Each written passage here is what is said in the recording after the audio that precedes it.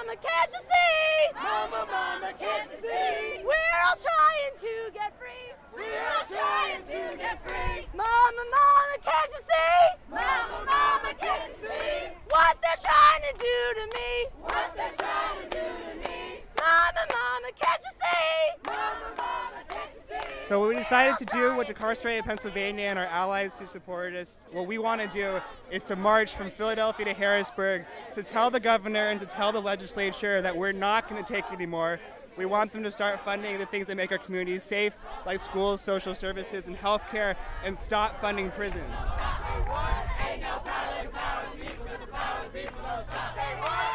The Philadelphia Public School is now looking at a budget deficit where we're asking Governor Corbett to invest $120 million in the Philadelphia Public Schools.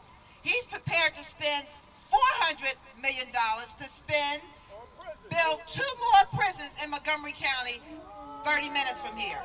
We're asking for 120. We're begging for 120.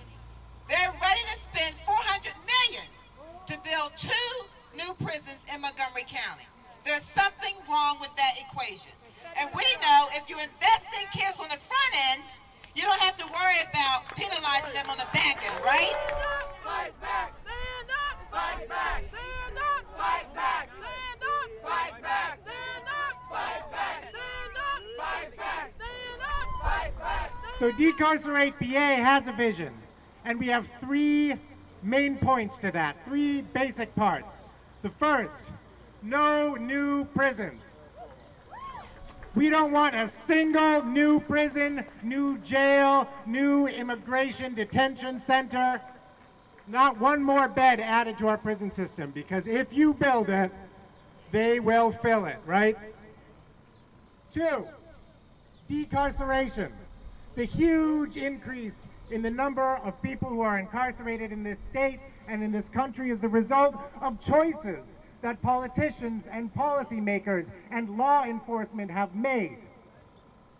We can change those laws, we can change those policies, so Decarcerate PA calls for policy changes that will reduce the number of people who are incarcerated. So there are fewer people going to prison in the first place and more people coming home and staying home when they get there. Third, community reinvestment. We want to take the money that's currently going into the prison system and into prison construction and put that back in our communities. Put it in our schools, put it to healthcare, to social services, to food security, to re-entry programs. Put it in things that will really keep us safe, not in new prisons.